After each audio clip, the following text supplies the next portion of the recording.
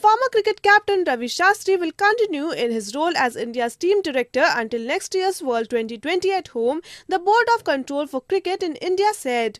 The BCCI had named former batting greats Sachin Tendulkar, Saurabh Ganguly and VVS Lakshman to a cricket advisory committee which advised the board to extend Shastri's tenure. Chairman of Indian Premier League Rajiv Shukla welcomed the decision. देखिए, रवि शास्त्री ने अच्छा काम किया है इधर और श्रीलंका जीत में भी उनका बहुत बड़ा योगदान है। तो निश्चित रूप से वो एक टीम के साथ जुड़े होने से बहुत अच्छा काम कर रहे हैं, इसलिए सबको देखते हुए उनको ये मौका दिया गया है। Correspondent Mohsin Azam from New Delhi for ANI.